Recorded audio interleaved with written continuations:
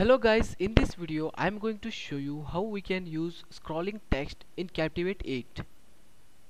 In certain scenarios there will be a need to add more text which cannot occupy in screen area. So at that time we can use this scrolling text widget and we can add whatever the content. To add scrolling text widget, click on interaction, then choose option learning interactions. Scroll down. Here you can see there is a scrolling text widget is there. You need to click on that one, then click on insert option. Here you can see there is a box. Here you need to add whatever the text you want to show in your screen. So what I will do, I will just add some text here, that is scrolling text.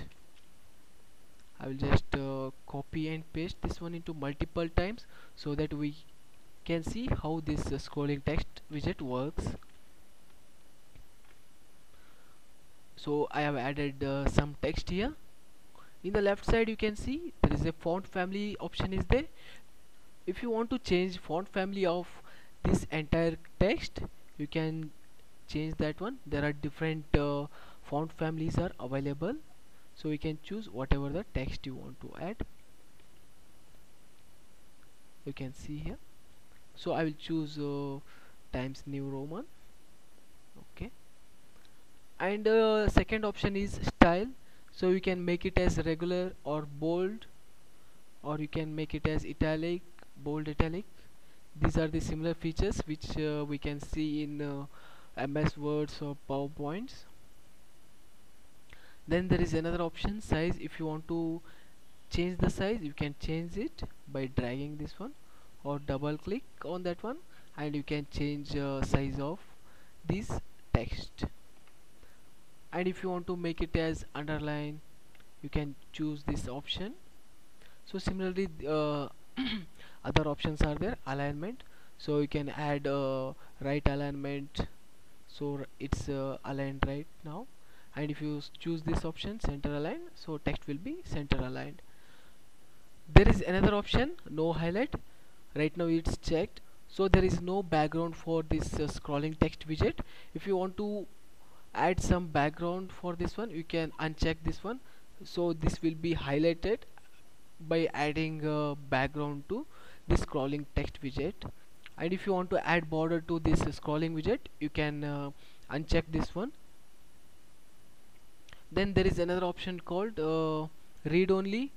So right now it's checked, it means user can only read this text, so that they cannot be able to copy the text here. After selecting these properties, whatever the customization if you want to make, you can make it here. Then click on OK. So this will be added on the screen.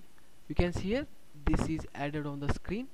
If you want to resize this scrolling text, you can resize this one. So to preview this one, how it will look to the users, choose this option preview, then choose option project.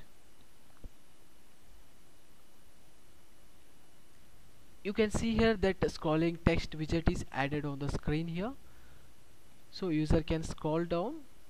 You can see here user can scroll down and scroll up to view the text. So this is how we can add scrolling text. This will be useful when there is a lot of text which we want to add on the screens, but there is no space to add that one. So at that situations we can use this scrolling text widget. Thanks guys for watching this video. If you like this video, please subscribe to my channel E for e-learning and like this video.